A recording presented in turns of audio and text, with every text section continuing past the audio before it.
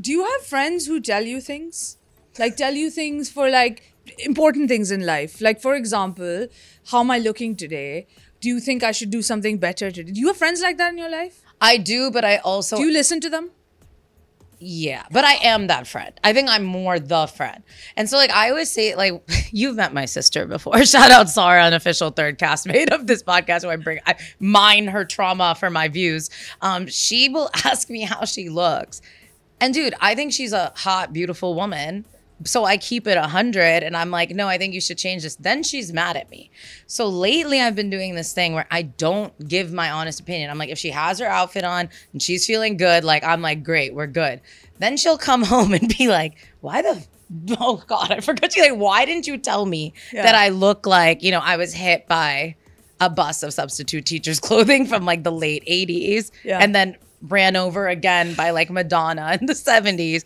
And I was like, because I didn't want to like get in the way of your artistic vision. And she was pissed. And she was like, don't ever do that again. You tell me when I'm ugly. And I was like, done. So honest friends. Yeah. I met one of your honest friends and I really liked her.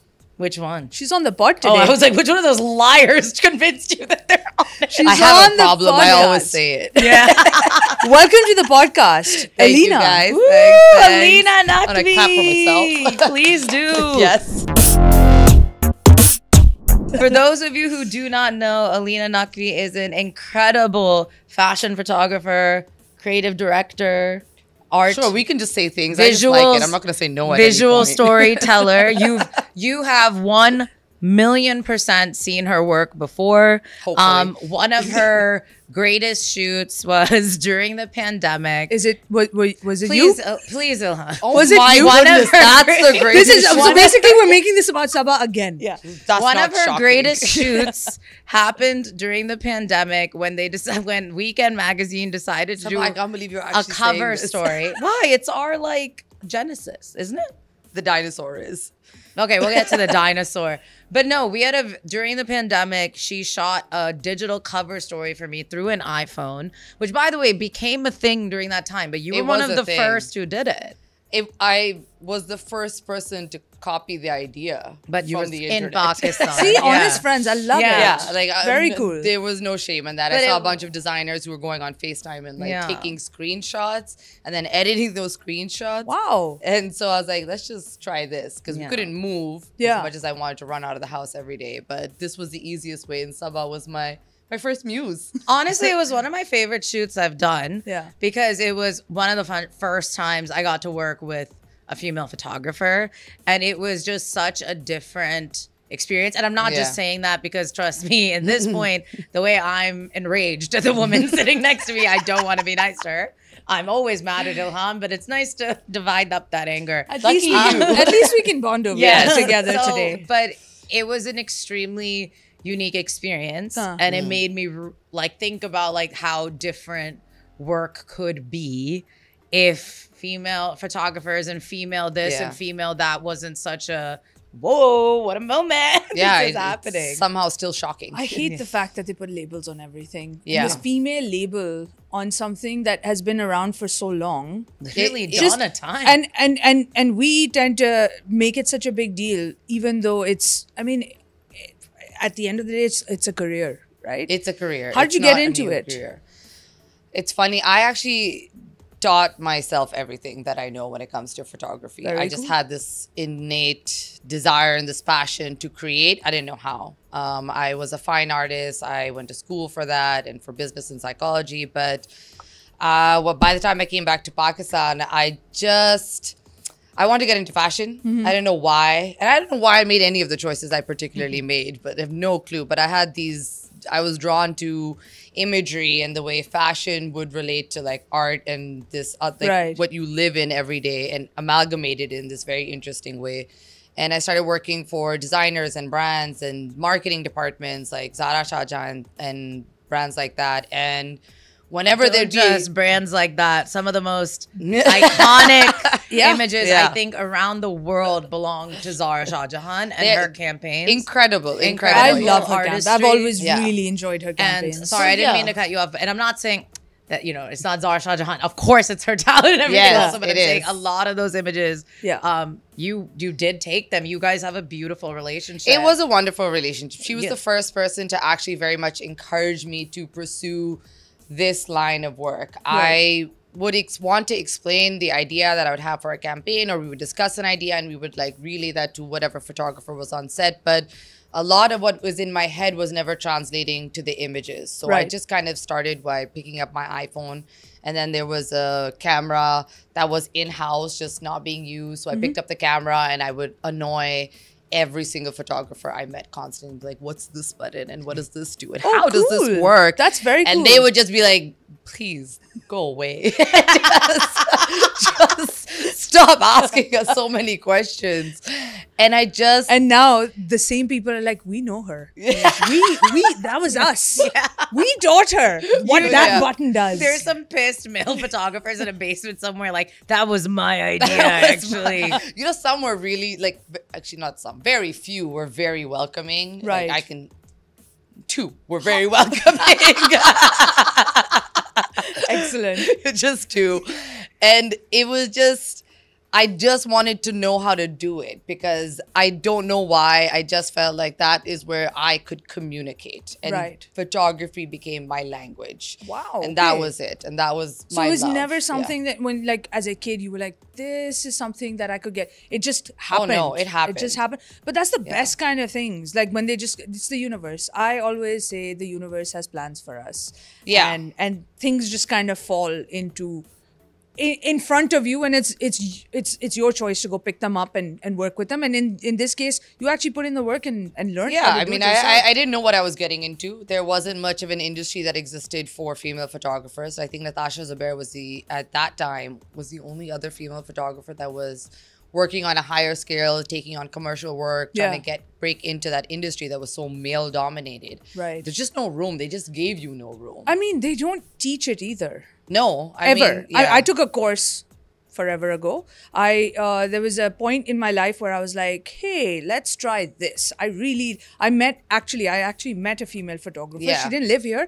She was Pakistani origin, but moved abroad, and she was doing all these shoots for Nat Geo and whatnot. I Wow. became fascinated, and Yeah. I was like, you're such a cool person, and I want to try what you're doing. Yeah. Got a camera, took a course, learned the buttons. Yes, the buttons. The buttons, they're really important. all of that, did it, and then my camera got stolen, and I I'm so sorry. I didn't think I would go that route, right?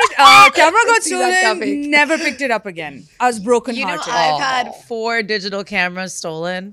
Let me tell you guys. Guys, what do you do with your cameras? Why do they get Suburban stolen? Maryland ask. in the mid 2000s was a freaking Wild West. And one day I had got, and by the way, if you remember digital cameras in those 2000s, The you little so ones. much as tap that Yeah. thing, and it was like broken. It's Yeah. They're So delicate. They're delicate. and I remember I got one. I think it was like at that time $200, Yeah. and now, by the way, they are like people hunt them down because they're like, oh my god, I love the imagery. And I'm like, Vintage. vintage. Yeah, because we're vintage now. Yeah, I love it. I love it. So then I went to like one of my first high school parties. Yeah. Sorry, parents, they don't know about this. I was so excited, and I had replaced my camera that day.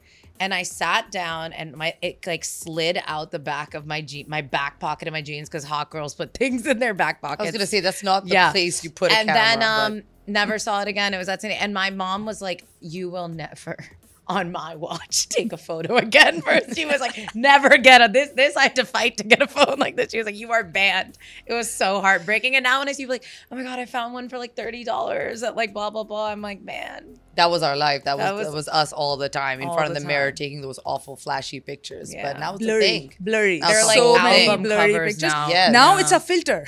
Yeah, Now it's a literally. filter. That It's a blur of the preset. 90s Yes. is a filter Yeah. now, and I'm just like, this was my entire childhood, blurry and ugly. There's still a lot Bad of people's haircuts. childhoods, I gotta say. Bad haircuts. Yeah.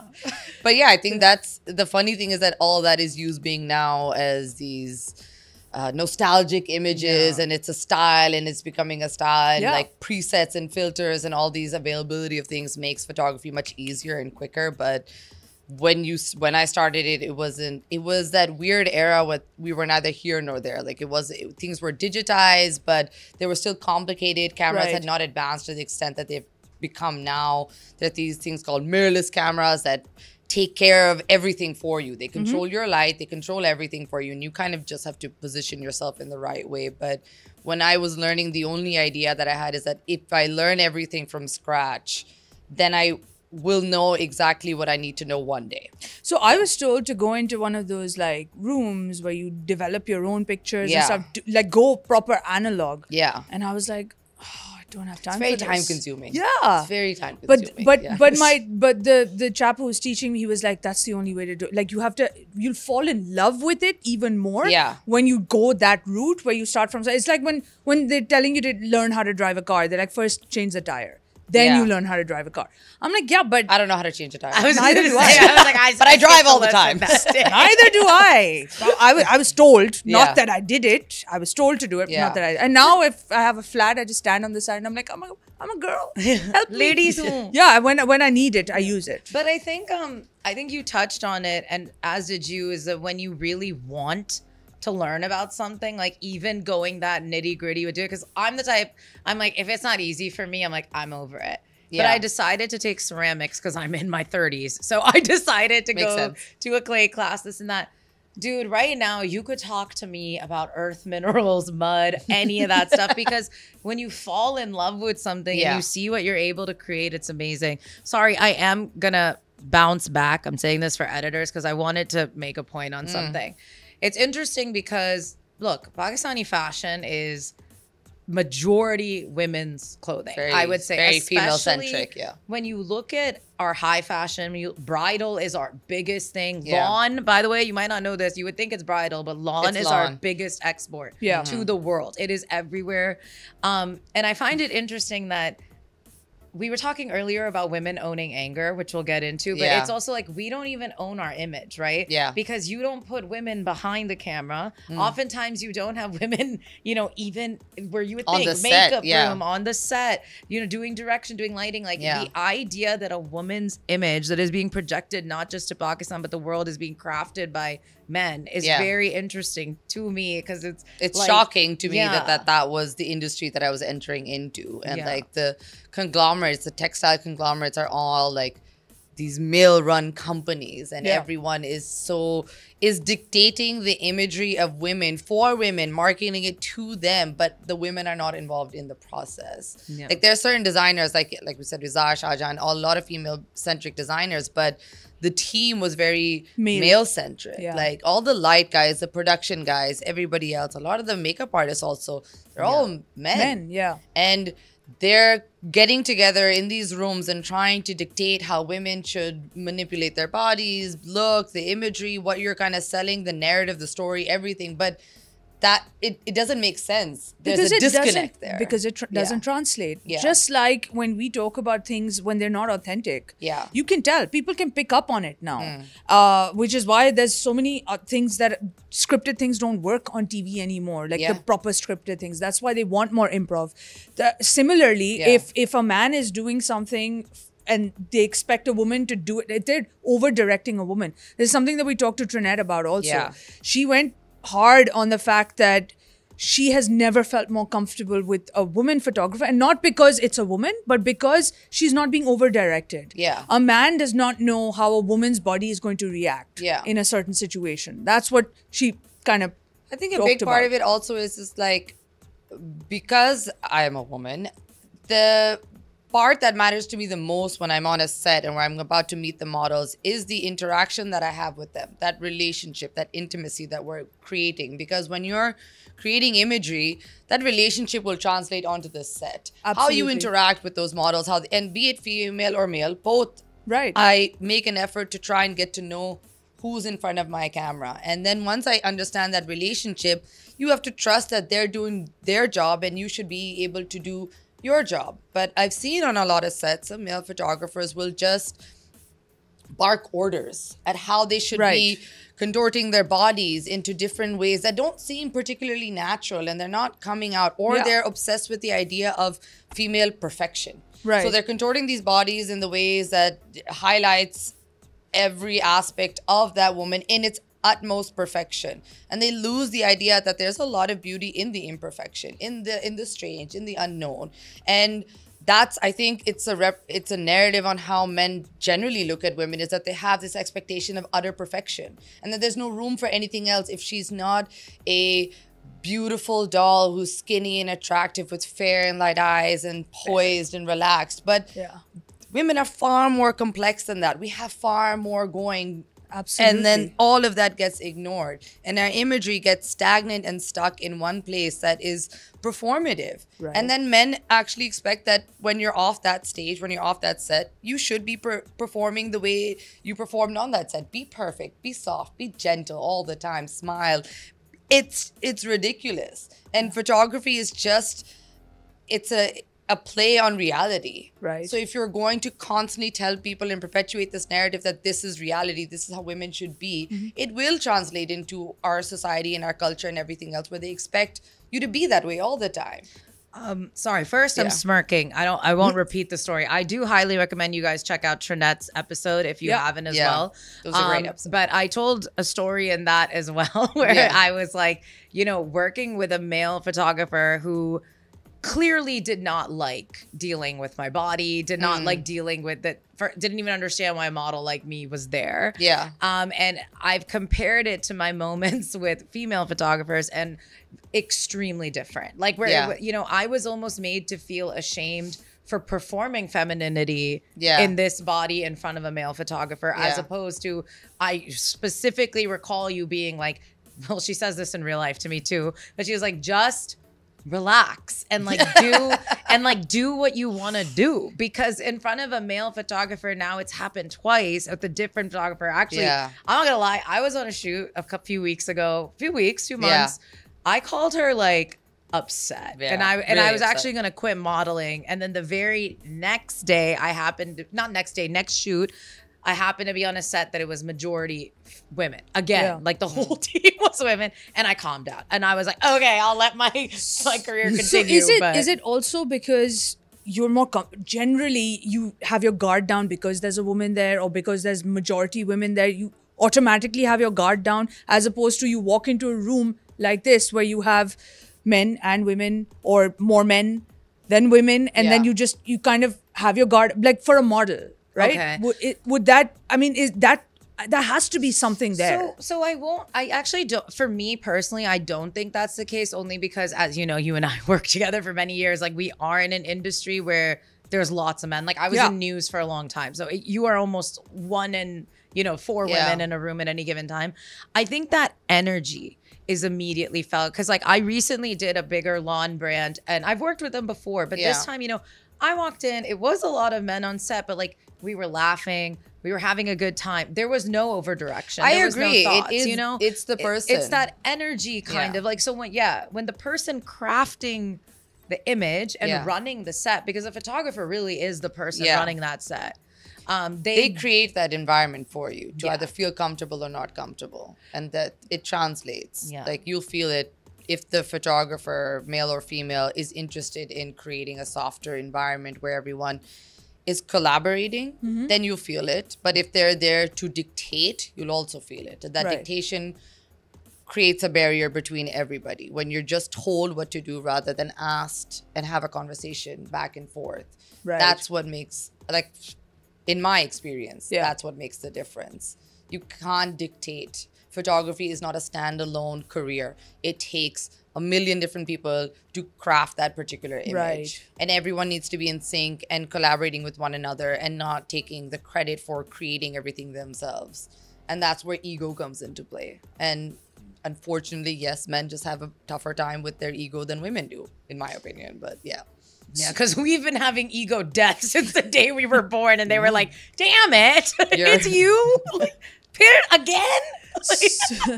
So like you said, that there's a lot more that goes in. It's not just you doing a solo job, even though it's you and your camera, but there's all these other parts to it. Absolutely. That said, clients is a big part also, right? They're the ones who also will dictate. They're also the ones who will come and tell you, no, I want it done this way. I wanted it. Have you had issues? Have you had, I wouldn't say the word issues. Have you had obstacles? Have you had things that you've had to manipulate and maneuver, and situations that you've had to kind of go around to get your creative vision out there? I think after however many years I've been doing this now, I've learned when to say what. Right. You know, that's And the that comes from biggest, experience. Yeah, that's just experience. Because when I was new, I'm passionate, so it comes off as argumentative very easily. And that line, because I'm a woman who's passionate, then it's seen in a whole other Even more, different light. Yeah. Whoa. And So it gets very frustrating when I feel like that brand could elevate its process a little bit by listening to what I would like to put into it. But then it really depends on who's on the other side of the table. Right. They have to be interested in what I'm saying in order for it to get anywhere. And if they're not interested, I have to take a step back and do the job, because sometimes the job is just the job. Yeah. You have to take the picture. You have to do what you have to do. We love to say that we're all creatives and this and that, but we all have bills to pay at the end of the day. And the reality is that we have to sacrifice a lot of ourselves in order to get to where we need to get. Right here. Yeah. Like we can all relate to Yeah, this. Like honestly. I live on my own. I have to pay rent. I don't have the luxury of always putting in my ego and saying that, you know, I feel like this could be done better and I have a better art direction for this, or let's hire this person. Right. No, you have to step aside and you have to deal with the fact that this industry, it doesn't come with a lot of rules and regulations. It's open-ended. We are all freelancers. We all give our time based off of whatever we're trying to manage on our phones. I don't have a lawyer or a team present to take my stand when something goes wrong. There are no professional ethics that really exist over here. Brands will take advantage of you in any second. It's amazing. We've been around since 1947 and we still have industries. And like almost every second guest that comes on, we talk about their industry and we're like, yeah, it's still, you know, early days. I'm like, it's how? 2024. It can't be early days How anymore. is it early days? Why have we not gotten this down as yet? I don't know. And it's that mentality, I feel, where the money buys you authority somehow. So if they're paying you for the job, you're doing the job. You're doing everything that you need to do.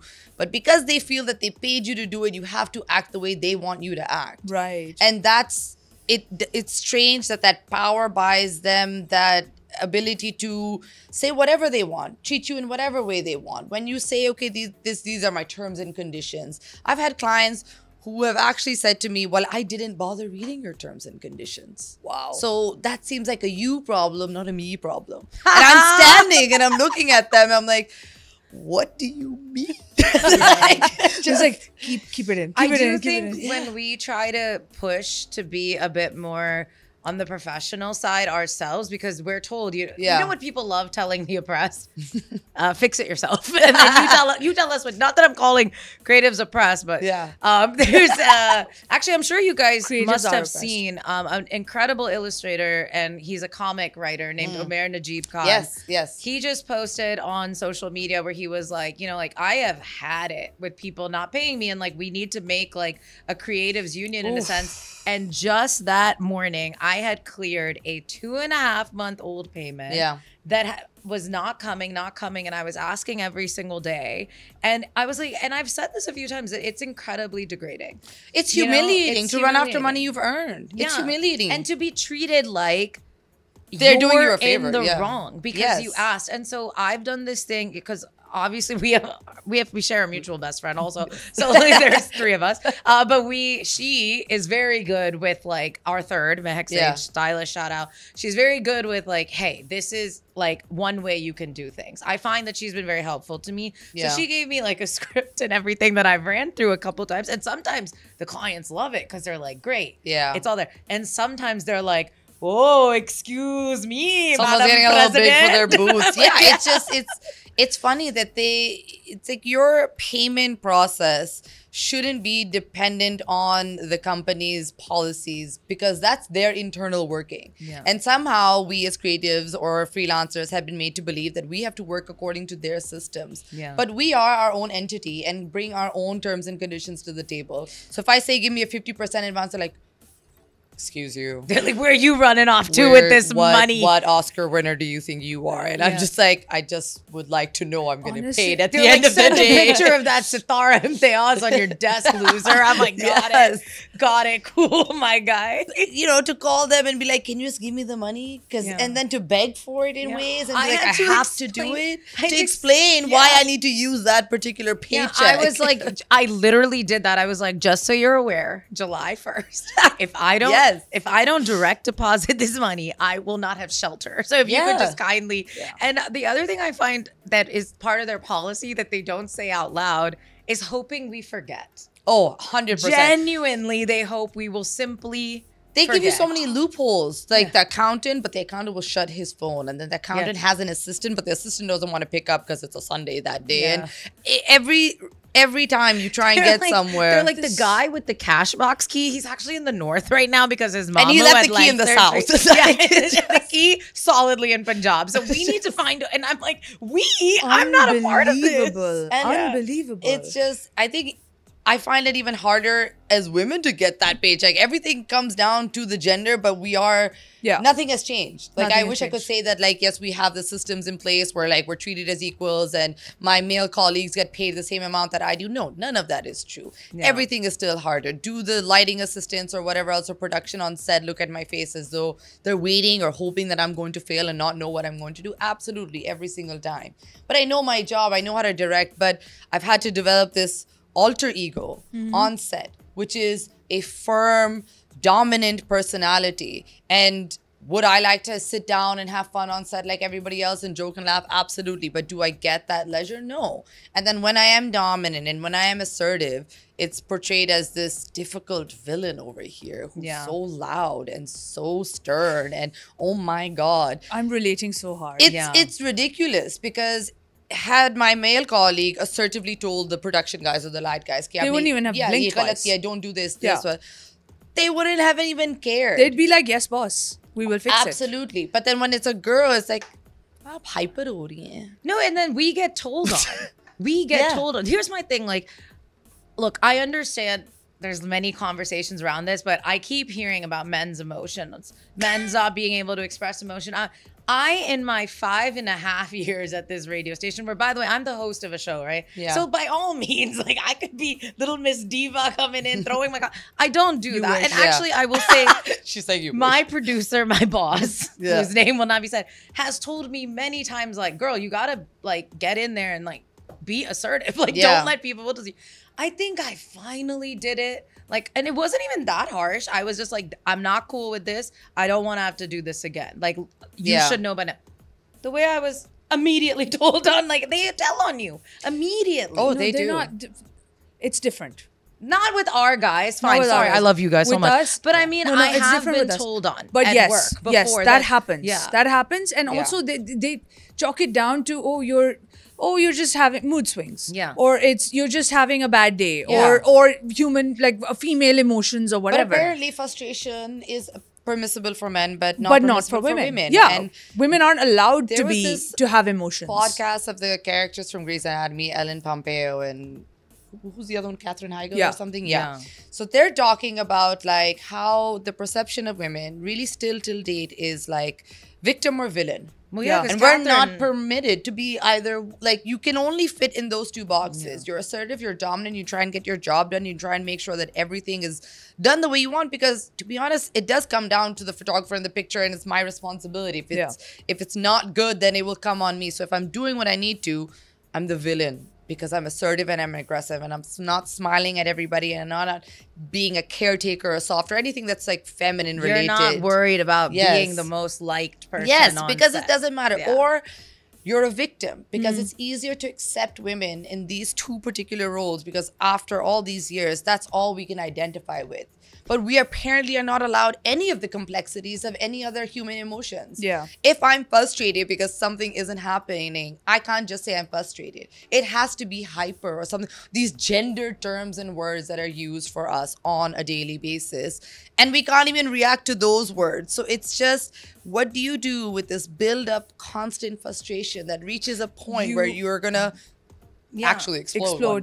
This is one of the things why, like, in many ways, I do find it frustrating when it's like, oh, female. But unfortunately, we are still in this phase era, endless hellscape that our gender is constantly tossed in our face. Yeah. So when we toss back that this isn't cool, that women's card. Oh my God, gender yes. card. Yeah, but you know what? We own it. Yeah. I mean, at least we own it. Yeah, Where it at doesn't the end matter of to the me day, anymore. if we walk in and if they're scared of us, or if they're saying, oh, you know, she's come, the authority with blah blah blah, boss ladies With her here or woman whatever, card in each and hand. I'm like, yeah. Female cards. Yeah. I'm like, you know what? Yes, I have arrived, and Yeah. as long as it gets the work done, Yeah. I don't owe you any explanation. Yeah. The thing is, neither of you are being unreasonable. Like Ilham runs a freaking ship. You know what I Yeah. mean? You're running a ship each time Yeah. you're on set. So it's like no one in here is asking you to clap and dance over fire.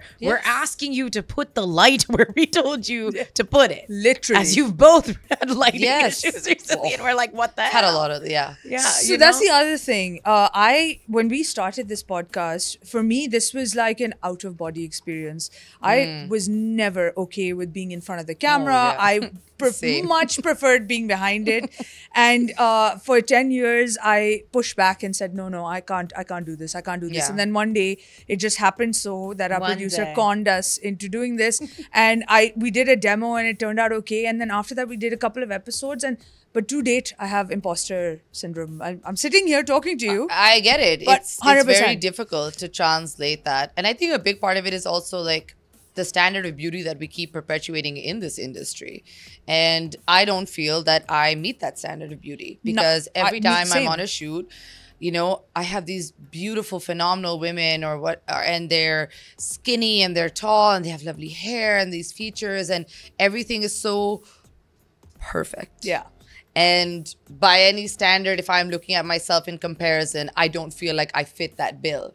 And as much as I fight it and I'm such a feminist and I believe in all these things, but I take it home then every day because then I'm working on those images and I'm seeing them over and over and over again that this is the standard of beauty. And so I've removed a lot of myself, even from my own social media. Like my social media is dedicated primarily to my work because a part of me genuinely doesn't feel comfortable showing myself because I don't know where I fit in that standard. And then I Right. feel this strange guilt that am I also a part of this system where I'm saying that this is what beautiful is and we can only look like this and be perceived like this. And there's that disconnect. And it's very hard for me to even come on camera or to be in front of the camera or to be anywhere where I'm having to like represent that because it feels strange. It feels Right. foreign and alien. Like I'm hyper aware that there are two cameras staring at me right now and I'm not sure how I look. And I don't look at them. Yeah, yeah, I'm trying not I to, look but I'm right like, at "Ugh." you and stuff. Is that something And I you relate ignore. with too? Yeah. 100%. Yeah. 100%. So,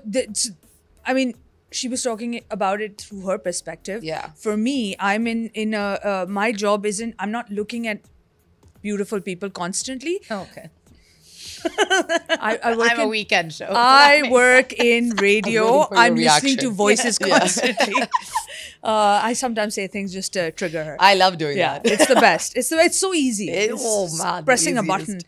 And it's the way I just have fun. But Don't care. but I do end up meeting really amazing people, and I'm constantly. That's where my imposter syndrome also comes from. Where I'm constantly like, I can never do what they're doing. I can never be that good. So I might as well just hide behind and highlight them and never highlight myself. Yeah. So that's something that like I struggle with, and I've been told very recently also that you might not see yourself because you're not putting a mirror there and seeing yourself, but you are good enough and you are, you know, just as good as all those other people. And I'm like, no, I don't know what you're talking about. I mean, I Yeah. obviously think you're fantastic, or we wouldn't be doing this. I agree. And the feedback really has been as such. And honestly, like, I'm a huge personality. Like, I don't give a shit.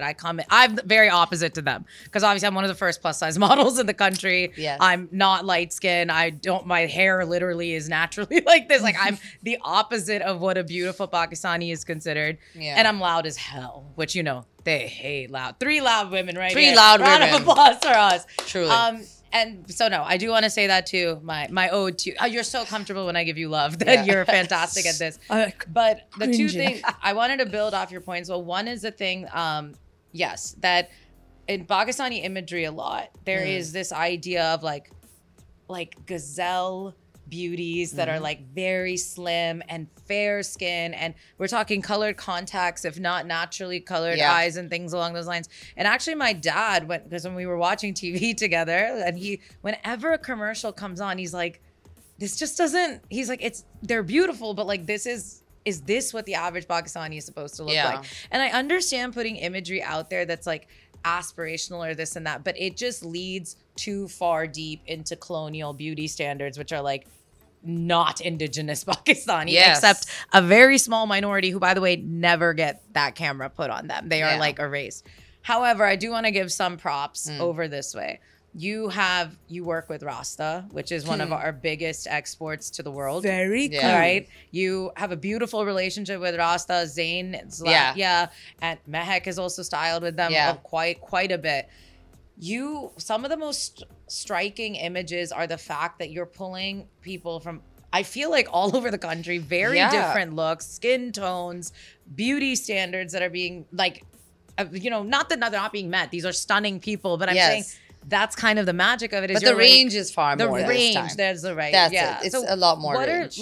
Tell us a bit about the process of those type of shoots. You also have Misha Japanwala, and you did that an was incredible my favorite shoot. Yeah, so I know I'm bringing in two things, but go for but it. that's I love hearing about how you get down to it. I mean, so I'll talk about the Rasta one first. So Zayn and I have worked together quite a lot, and he really just gave me a chance by bringing me on board and wanting me to be a part of his incredible imagery. What I love about Zayn is that like he will give you the narrative to the shoot. The campaign will have a story. It will have emotions. It will have like meat to it. There's an ideology behind it. If he's trying to pick up, like there's a shoot that we did where the background is all these velvet, like deep red curtains, and everyone is in these like Raj colonial outfits, but the earth is Pakistani land. So it was like this. It's like grounding. Yeah, it's this commentary on like what it was like to be colonized and the amalgamation of these two different cultures,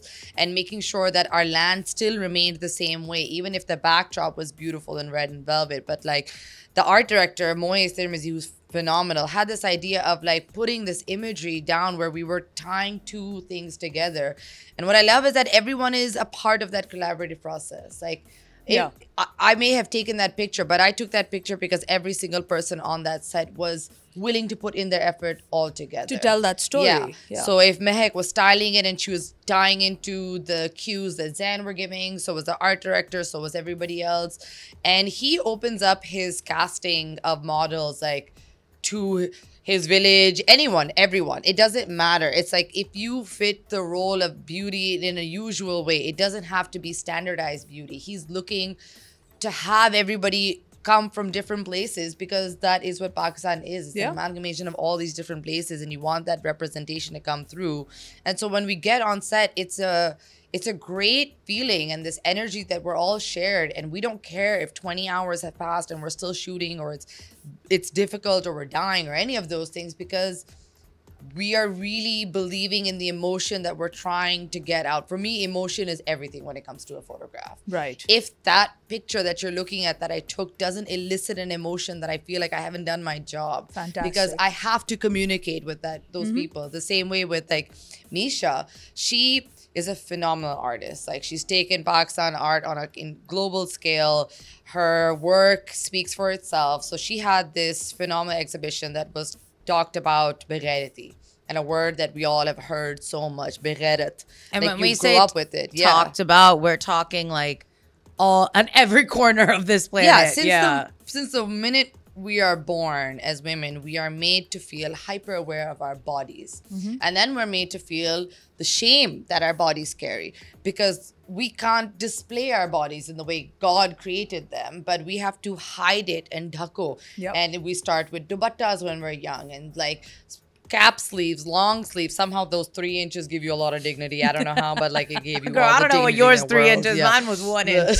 1 inch and extremely unflattering. And that was like, that was the defining factor between like sleeveless and cap sleeves. One of my big tweets was that once, is I was like, cap inch, the 1 inch difference between like Madonna and horror. Yes, and that's what it was. So she was talking about like beghairati and like that feeling that we're always having to like hide our bodies. Yeah. Like you can't go to Liberty or go down the street and like just go in a normal shalwar kameez or jeans and a t-shirt. Yeah. Like you're always aware. So trying to, and you feel shame. Yeah. Like if your blouse dips down a little too much and your cleavage comes in, you feel this shame. Yeah. Men are looking at you feel the shame. Like We're you born with- violated world order. Yes, Honestly, like yes. you have violated Like you did something- other people's Yeah, awful. peace and shame, essentially. And we live with that shame. And she and I had been talking on Instagram. We got to know each other. It was great. It was like this organic process. And she wanted to talk about how to translate that these beautiful body mold casts that she was creating into imagery and kind of have photography as the third layer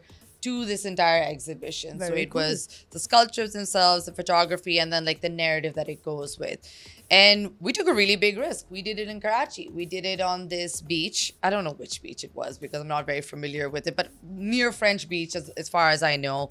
We didn't really have permission to shoot there, but kind of like, wing it. And we just went there, and these great artists like Sherzad Janejo and everyone else who the body molds had been previously like made on them, Right. volunteered to like actually be the physical sculptures at that time. So we were putting two and two together. Now these women who are coming on the set, they're just wearing these breastplates and like, whatever Yeah. cloth draping we have going on underneath. And they're standing on the beach of Karachi and proudly owning their bodies. And it was a very powerful moment. Like everything that we were doing, we wanted texture of the actual earth that we're dealing with, the bodies to kind of like melt together with everything. It was everything that came out of that image was all around the emotion that we were all sharing in this communal experience. Like when I take pictures, another part of my mind is working, one that I'm not really aware of. It's somewhere in the back and it's telling me this is how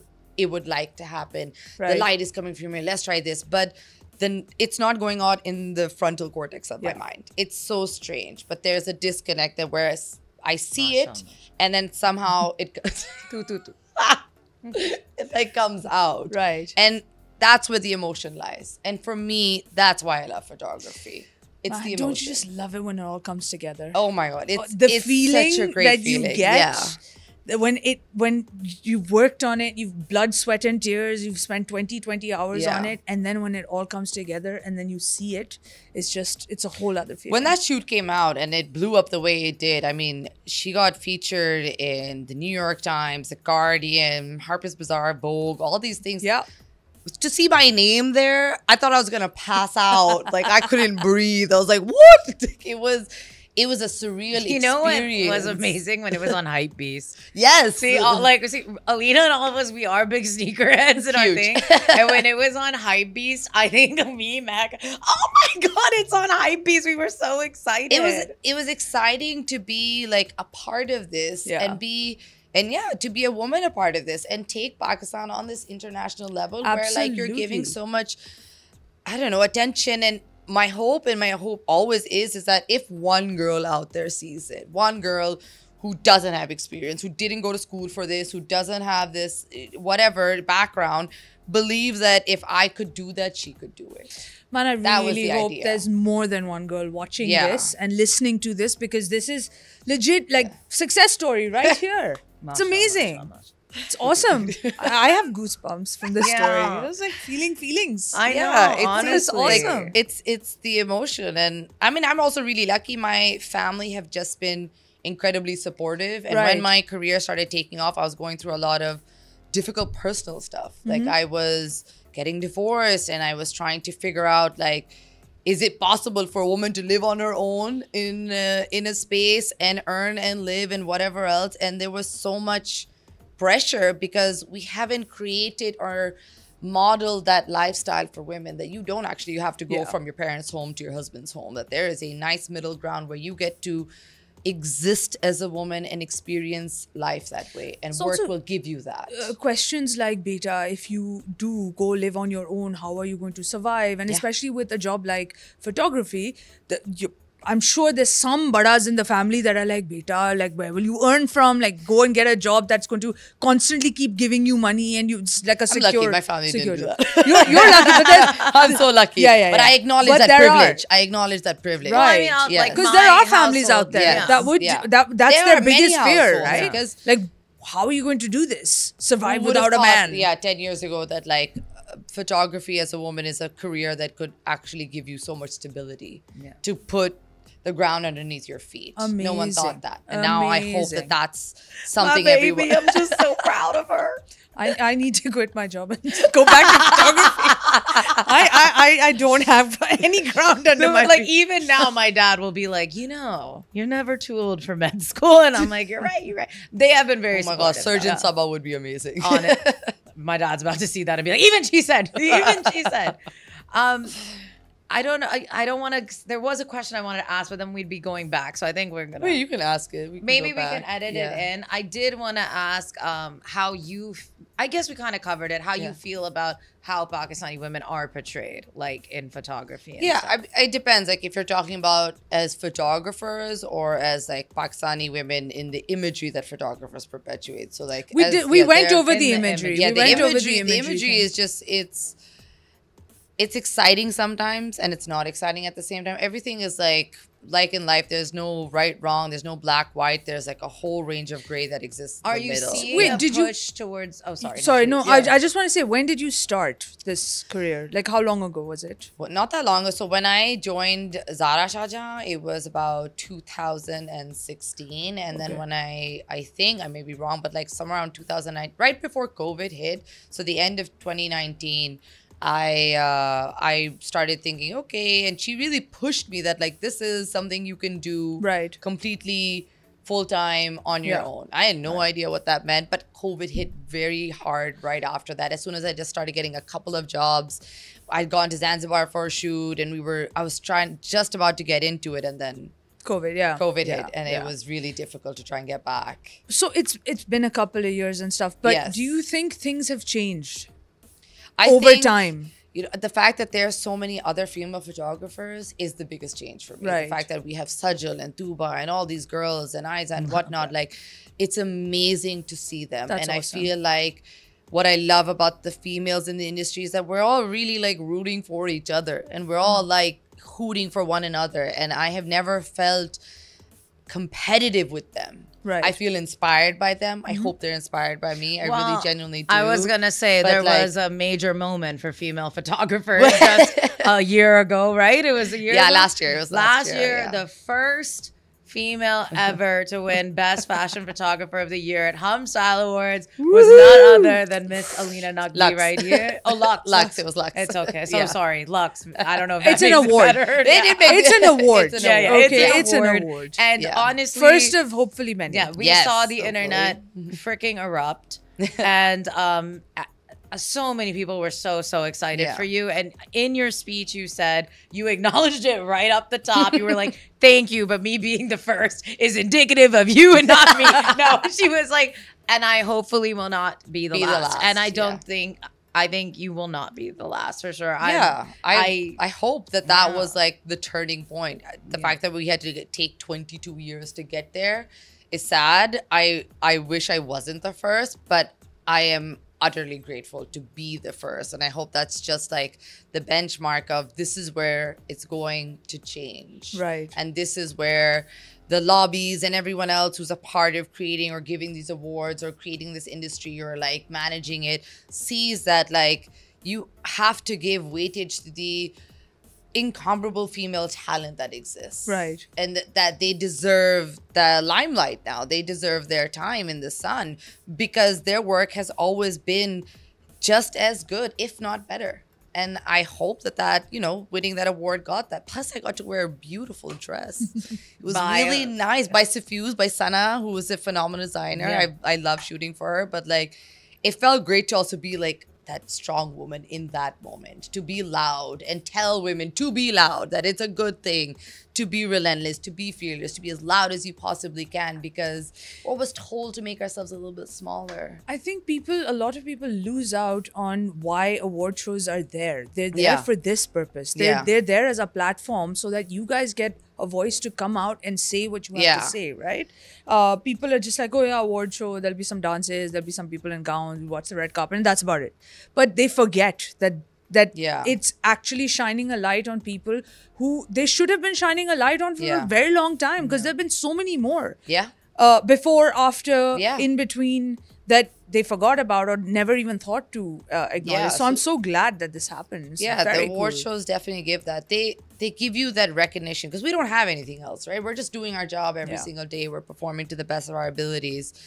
And those award shows give you the drive to know that like your work is being seen, you're Right. being seen. Yeah. It's real. Right. Like this is happening. We're getting there. It's changing. And it just gives you that drive. And after a very difficult like personal time, that was just it was a really great way to end the year. It was a Awesome. great way to end the Awesome. year. Yeah.